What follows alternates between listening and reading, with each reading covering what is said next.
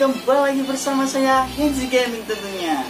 Oke guys, di video kali ini saya akan menjelaskan cara untuk mendapatkan squad secara gratis tanpa dipungut biaya apapun, tanpa membeli diamond apapun. Ya, bagaimana sih caranya? Oke, di sini saya akan jelasin caranya bagaimana.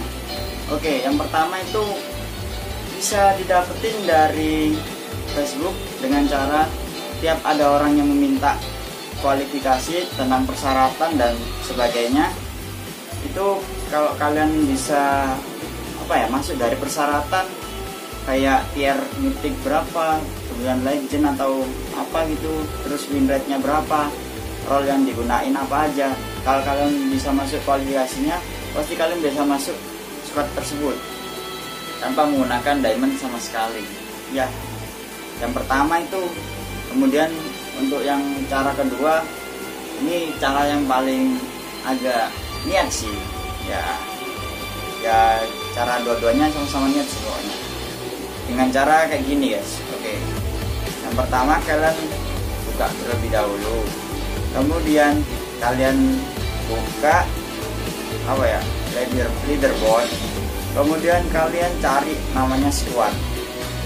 Oke. Di sini kita menemukan banyak squad ya guys.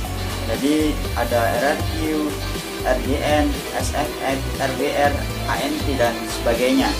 Oke, di sini saya akan mengajari caranya, yaitu kalian harus cari sampai ke bawah squad mana yang butuh kurang seperti 7/9 guys. Ini kan kurang 2 ya. Ya kalian joinin aja. Kayak gimana ya? Ini. Yang ini bukan tadi. Yang ini kan banyak, ada yang kurang 5, ada yang kurang berapa? 4, ada yang kurang 2, ada yang kurang 1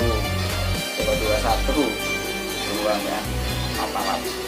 Oke, di sini gimana caranya? Kalian ini kan syaratnya cukup mudah guys. Jadi level 0 warrior 3. Hanya itu aja yang syaratan mereka. Jadi kalian bisa gunain. Oh, masih penuh. Kalian terus loginin kayak gini guys. Jadi cari yang squad yang butuh gitu, yang kosong kalian giniin semua terus sampai dapat. Cari terus. Ini masih penuh ya. Coba kalian kalau kesusahan dari negara Indonesia, kalian juga bisa random dari negara lain biar gampang mencari squadnya yang masih kosong. Kemudian kalian harus niat banget tuh nyariin kayak gini. Kalian harus pencet terus. Nah, ini berhasil apply. Silakan menunggu persetujuan dari ketua. Jadi kalian cukup menunggu sambil di accept. Kemudian cari lagi. Jangan jagani squad 1. Tentu kalian harus nyari squad yang lainnya biar bisa masuk itu. Kita cari lagi. Berhasil apply. Wow, mantap. Berhasil apply. Oke, ini ada batasannya sih guys untuk apply sampai berapa gitu. 10 kalau nggak berapa gitu. Ya kalian coba apply terus aja lah. Kali aja ada yang squad yang mau terima kalian. Ya untung-untungan aja ya.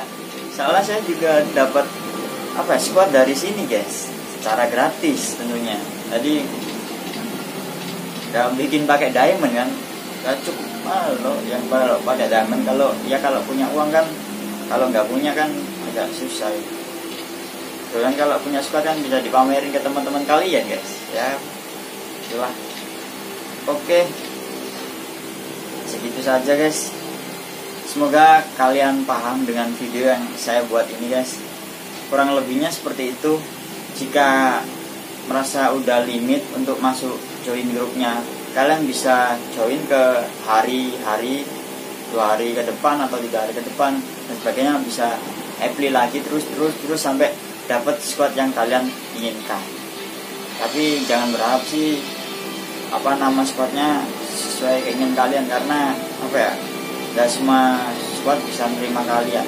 Oke, segitu aja video yang saya buat. Terima kasih buat teman-teman udah mau nonton. Like, komen, dan subscribe tentunya untuk selalu membantu channel aku dan membangun channel aku. Oke guys, terima kasih buat semuanya. Salam Bye bye.